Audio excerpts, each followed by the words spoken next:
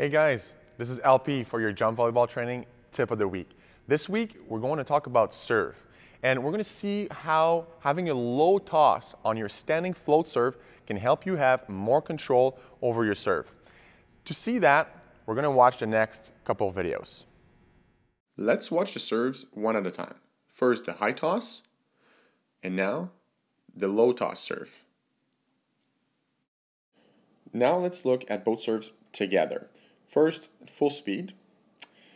And now I'm going to slow it down for you guys so that we can really see what happens and what the difference is between both serve. So the one thing that we notice is that on the left-hand side of your screen, where the toss is low, we can see the ball very clearly. Okay? As opposed to on the right side of your screen, where the toss is high, we can see that the ball is blurry. Why is that? Well, it's pretty simple. It's because on the high toss serve, you see the ball leaves the screen. Well, when it comes down to the server's hands, it's going to have much more speed. So it's going to come way faster, which will make it harder for the server to put their hands on the ball. Okay, we see it here as the ball comes down to Ben's hand. How blurry it is? Well, this is because of the speed of the ball. If we look at the low toss serve, we see that the ball is very clear, so it doesn't have as much speed.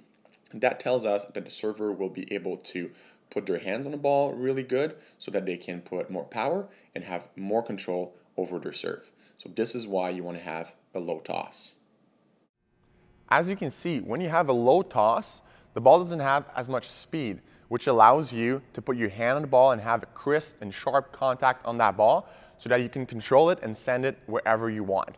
This is what you want to do, right? So keep your toss low and you're going to have a lot more success. So right now, let's just go see what it looks like. See? When you keep your toss low, you can really serve wherever you want. So thanks for watching, guys. Try this tip this week and let me know how it goes. And I'll see you next Monday for your next volleyball tip of the week.